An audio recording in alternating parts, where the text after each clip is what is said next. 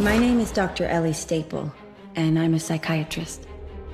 I understand that the three of you think you are superhuman. I am here to discuss the possibility that you are mistaken.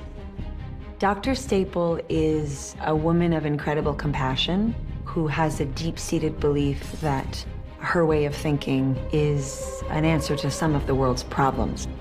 I've been given 3 days to treat you by whatever means necessary. The facts you are basing your belief in are wrong. I suppose I saw her more as a statuesque figure.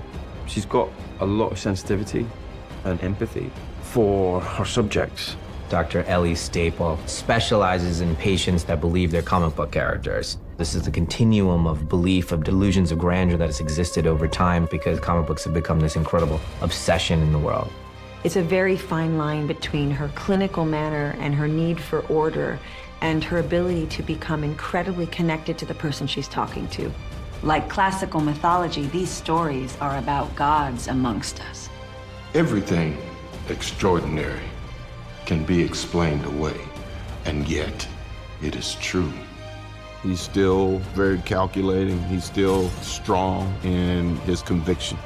He's changed over the years. That question of good and evil, what a villain is and what a hero is really powerful. It's a really interesting way to use the comic book world. What happens when you really have a belief that you have superpowers and that you might be superhuman? And don't we all sort of secretly wish, or maybe even secretly think that we do?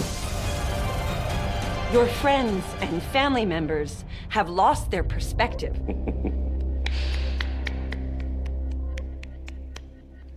You really dissected him, Doctor. Good for you.